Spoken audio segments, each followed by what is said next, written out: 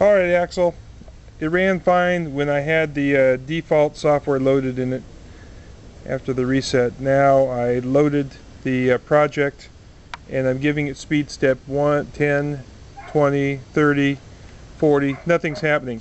Now if I turn the wheels, now the motor starts turning and now everything looks normal. I'm going to 50, 60, 70. Okay, looks normal. That's normal. 60, 50, going down 40, 30. The chuffs come in and out. Everything seems right, except of course it didn't start. And now it just stops at 20 right there. How about that? It just quits. Now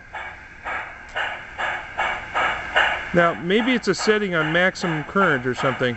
Now I'm going to go down step by step. I'm at 20.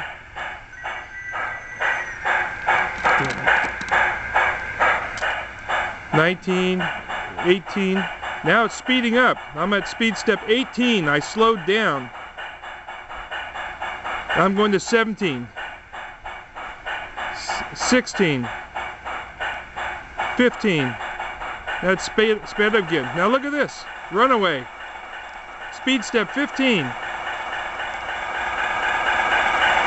I'm going 14, 13. It's going nuts. 12, 11, 10, 9, 8, 7, 6, 5, 4, 3, 2, 1. Speed step 1. Now speed step 0 coming. And it stops. Okay? So it's some bizarre setting in the software.